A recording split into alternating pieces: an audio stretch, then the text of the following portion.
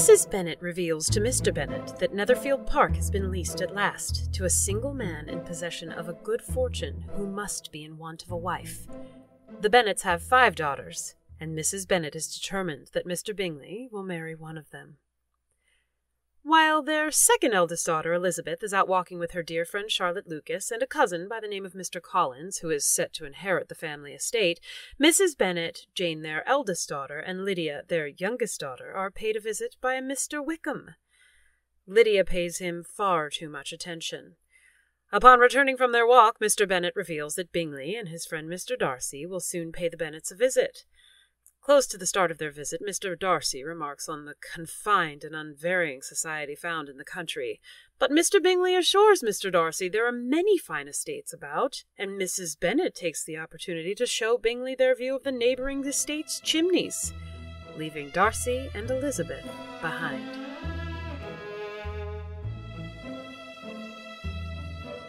Would not you also like to see the chimneys, Mr. Darcy? Thank you. Like yourself, I prefer people to places. Did I say that? Not precisely, but I have drawn that conclusion. Well, I can laugh at people better than places, and I dearly love a laugh. Isn't that a rather dangerous trait, Miss Bennet? The wisest and the best of men may be rendered ridiculous by a person whose first object in life is a joke. Certainly, but I hope I never ridicule what is wise or good. Whims and inconsistencies do divert me, I own, and I laugh at them whenever I can. But these, I suppose, are precisely what you are without. Perhaps that is not possible for anyone. But it has been the study of my life to avoid those weaknesses which often expose a strong understanding to ridicule. And in your list of weaknesses, do you include such faults as vanity and pride, for instance? Yes, vanity is a weakness indeed. But pride? Where there is a real superiority of mind, pride will be always under good regulation. I am perfectly convinced, Mr. Darcy, that you have no defect. I have made no such pretension, Miss Bennet. I have faults enough. My temper I dare not vouch for. I cannot forget the follies and vices of others against myself. My good opinion once lost is lost forever. It is a failing indeed. Implacable resentment is a shade in a character. But you have chosen your fault well. I really cannot laugh at it. You are safe from me. There is, I believe, in every disposition a tendency to some particular evil, a natural defect which not even the best education can overcome. And your defect is a propensity to hate everybody. And yours to willfully misunderstand them. One afternoon at the Bennets, during another visit from Bingley and Mr. Darcy, Mr. Collins informs all that his patroness, Lady Catherine de Bourgh, is a close relation to Mr. Darcy. Colonel Forster and Wickham are also visiting the Bennets' home, and Wickham reveals his dislike for Mr. Darcy to Elizabeth. Mr. Collins asks for Elizabeth's hand in marriage and assumes she will accept him. She does not. Fortunately, soon after, Elizabeth comes to find out that Mr. Collins has since proposed to her dear friend Charlotte. Bingley graciously throws a ball at his estate, but Lydia is quite disappointed to find that Wickham will not be in attendance. Many assume this decision is due to Mr. Darcy. Do not you feel a great inclination, Miss Bennet, to seize such an opportunity of dancing a reel? Do not you enjoy the reel, Miss Bennet? Oh, I've heard you before, but I could not immediately determine what to say in reply. You wanted me, I know, to say yes, that you might have the pleasure of despising my taste, but I always delight in overthrowing that kind of scheme. I have, therefore, made up my mind to tell you that I do not want to dance a reel at all, and now despise me if you dare. It is your turn now to say something, Mr. Darcy. I talked about the dance, and you ought to make some kind of remark on the size of the room or the number of couples. I assure you I will say whatever you wish. Very well. That reply will do for the present. Perhaps by and by I may observe that private balls are much pleasanter than public ones. Do you talk by rule, then? Sometimes. One must speak a little, you know. And yet, For the advantage of some, conversation ought to be so arranged that they may have the trouble of saying as little as possible. Are you consulting your own feelings in the present case, or do you imagine that you are gratifying mine? Oh, for I have always seen a great similarity in the turn of our minds. We are each of an unsocial, taciturn disposition, unwilling to speak unless we expect to say something that will amaze the whole room and be handed down to posterity with all the éclat of a proverb. This is no very striking resemblance of your own character, I am sure. How near it may be to mine, I cannot pretend to say. You think it a faithful portrait, undoubtedly. I shall not decide on my own performance. I am surprised not to see Mr. Wickham here tonight. I find that he is a great favorite with the officers. He has made many friends among them. Mr. Wickham is blessed with such happy manners as may ensure his making friends. Whether he may be equally capable of retaining them is less certain. He has been so unlucky as to lose your friendship, and in a manner which he is likely to suffer from all his life. Have any two people had less to say for themselves? We have tried 2 or 3 subjects already without success, and what are we to talk of next, I cannot imagine. What think you of books? Books? Oh, no, I am sure we never read the same, or not with the same feelings. I am sorry you think so, but if that be the case, there can at least be no want of subject. We may compare our different opinions of them. No, I cannot talk of books at a ball. My head is always full of something else. The present always occupies you in such scenes, does it? Yes, always. I remember hearing you once say, Mr. Darcy, that you hardly ever forgave, that your resentment once created was unappeasable. You are very cautious, I suppose, as to its being created? I am. And never allow yourself to be blinded by prejudice? I hope not. It is particularly incumbent on those who never change their opinion to be secure of judging properly at first. May I ask to what these questions lead? Merely to the illustration of your character. I'm trying to make it out. And what is your success? I do not get on at all. I hear such different accounts of you as puzzle me exceedingly. I can readily believe that reports may vary greatly with respect to me. And I could wish, Miss Bennet, that you were not to sketch my character at the present moment, as there is reason to fear that the performance would reflect no credit on either. But if I do not take your likeness now, I may never have another opportunity. I would by no means suspend any pleasure of yours. May I have the honor, Miss Elizabeth? Thank you, Mr. Darcy. I am indisposed.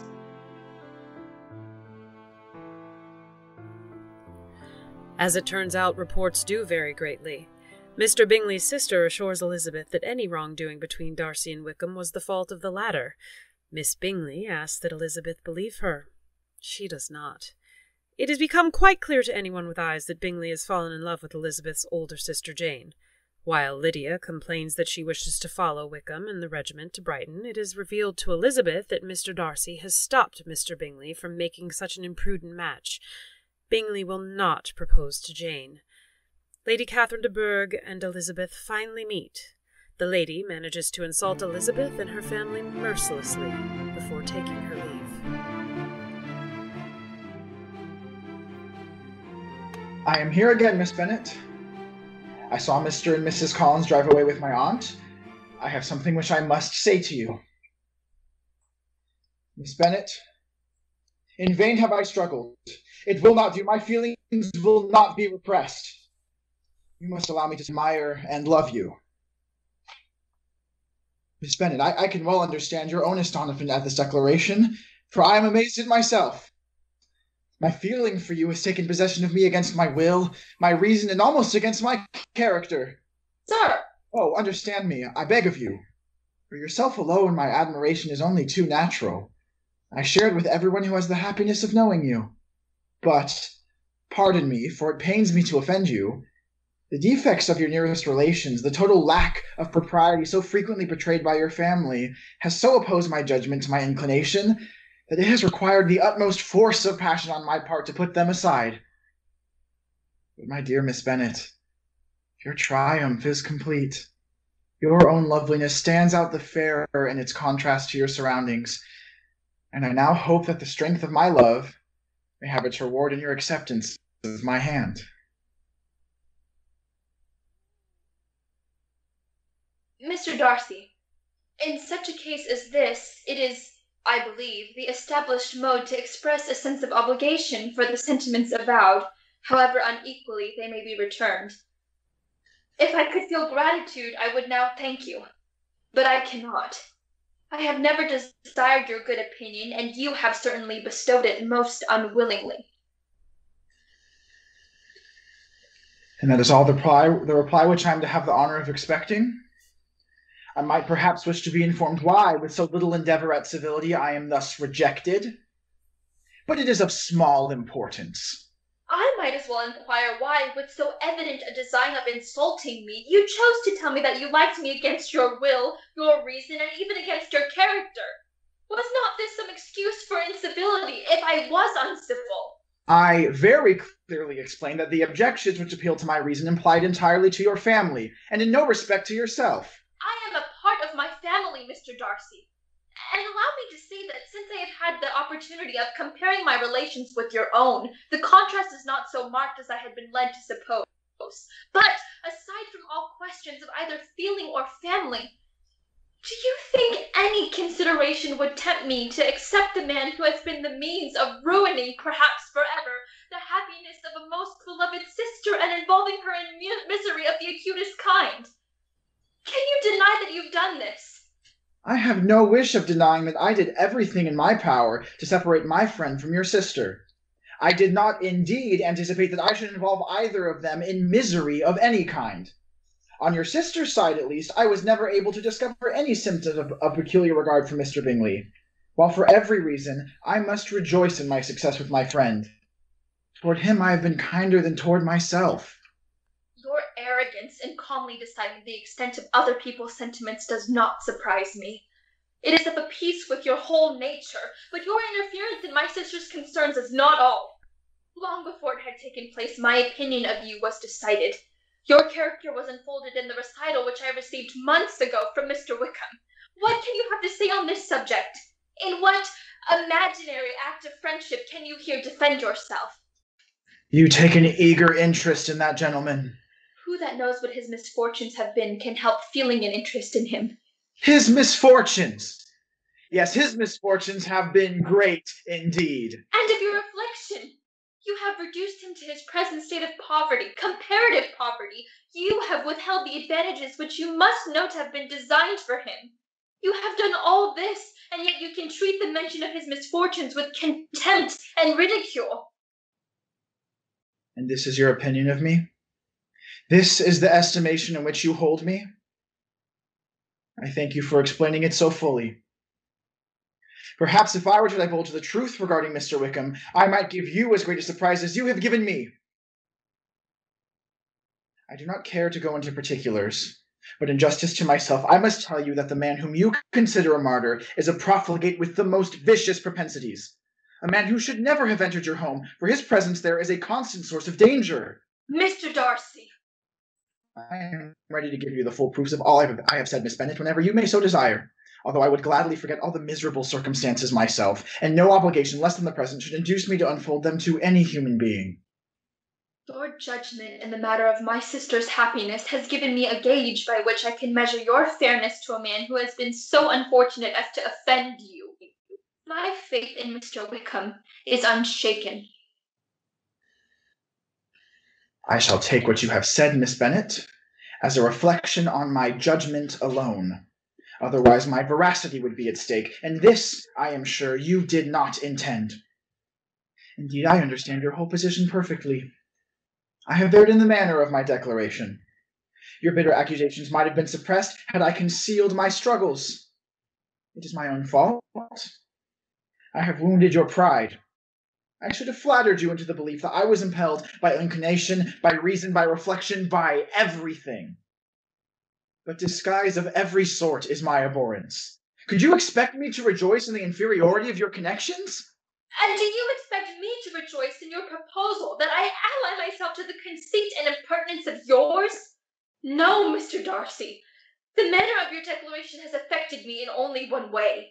It has spared me the concern which I might otherwise have felt in refusing you, had you behaved in a more gentlemanlike way.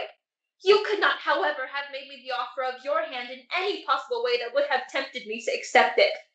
I had not known you a month before I felt that you were the last man in the world whom I could ever be prevailed upon to marry. You have said quite enough, madam. I perfectly comprehend your feelings and have now only to be ashamed of what my own have been.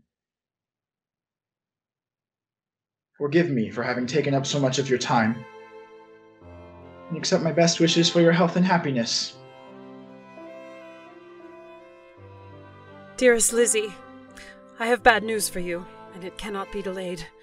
An express came to us last night from Colonel Forster. He told us that Lydia had run away from Brighton with one of his officers. To own the truth, with Wickham. He first thought they had gone to Scotland, but, oh, Lizzie, it is far worse than that. We now know that Wickham never intended to go there, or to marry Lydia at all. Colonel Forster has been here today. He says Wickham is not a man to be trusted. He has left Brighton terribly in debt, and his record is bad in every way. Oh, Lizzie, our distress is very great. My father is going to London and Colonel Forster instantly to try to discover the fugitives. It is hard to ask you to shorten your visit, but we are in such distress that... Miss Bennet? Good God, what is the matter? Shall I call the maid, Miss Bennet? A glass of wine? Shall I get it for you? You were very ill. No, I thank you. There is nothing the matter with me. I am quite well. I am only distressed by some dreadful news which I have just received from Longbourn. I am sorry, very indeed. I have just had a letter from Jane with such dreadful news. It cannot be concealed from anyone. I am grieved, Miss Bennet. Grieved indeed. Mr. Darcy, you were right. If I had only believed you, you and others, but I could not believe it. What is it, my dear Miss Bennet? What has happened? Oh, I cannot tell it, and yet everyone must know. Lydia has eloped, has thrown herself into the power of Mr. Wickham. She has no money, nothing that can tempt him to... She is lost forever. Good God, Miss Bennet. Your sister and Wickham? Oh, this is my fault. I should have realized this danger. I should have spoken. My own wretched experience with this man should have been told. Your experience? Yes, You remember? I hinted it to you. Today. But I should long ago have spoken boldly. What do you mean? Mr. Wickham attempted this same plan with my own sister 2 years ago. She was an ignorant, innocent, trusting girl of 15. Happily, his villainy was discovered and prevented. But oh, I should have told you, had his character been known, this could not have happened. You tried to tell me, Mr. Darcy. Everybody has tried to warn me, but I could not believe it, and now... It's too late. It's too late. Let us hope not. Is what you have told me certain? Absolutely certain? Oh, yes. They left Brighton together on Sunday night. They are certainly not gone to Scotland. And what has been done, or attempted, to recover your sister? My father has gone to London. He will beg my Uncle Gardner's assistance, but nothing can be done. I know very well that nothing can be done.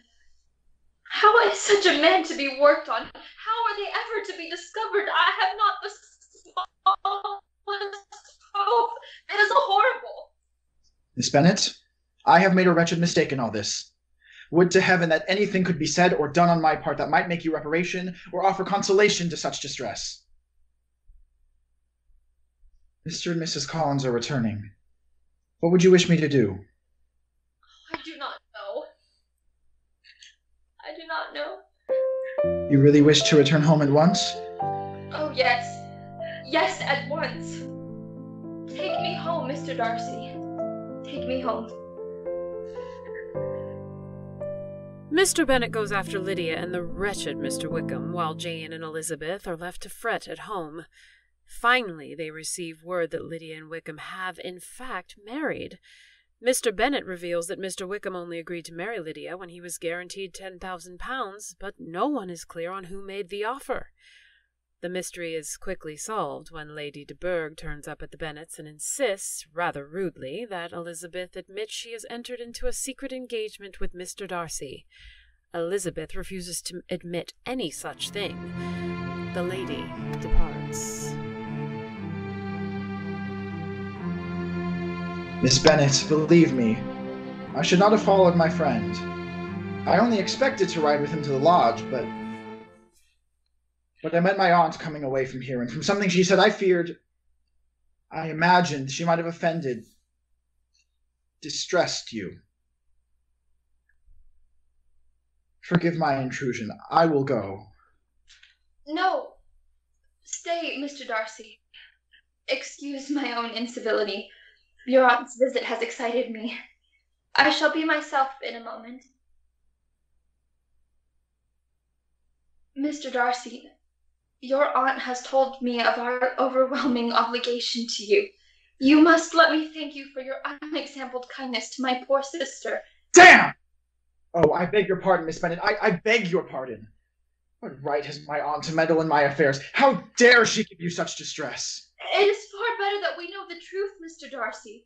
For my part, I can never express to you our obligation. Oh, Miss Bennet, I beg of you. The obligation was entirely my own. I only did what was my decent, plain duty. You remember, I told you if I had spoken, this would never have happened. Yes, I remember. But you exaggerated your responsibility. Of course, my father will see your aunt about your loan to us. I would not have Lady Catherine think that... Oh, I will settle matters with Lady Catherine. Have no fears on that score, Miss Bennet. She shall be set right, I assure you. Thank you. And for all your trouble, your kindness. My family can never repay you. Your family owes me nothing. If I had any thought beyond my duty, it was a thought of you. Oh, pardon me. Perhaps I ought not to say all this. But I owe you a great deal, Miss Bennet. More than you can know, and I want you to understand me better. I really am not the pretentious prig I must have seemed to you. I wish you could forgive my abominable pride. I will, on one condition. Name it. That you forget my unwarrantable prejudice. Oh, Miss Bennet! I really think after all I shall have to be grateful to my aunt. She has done us an enormous service. Well, Lady Catherine loves to be useful. My selfish conceit has wounded you past help.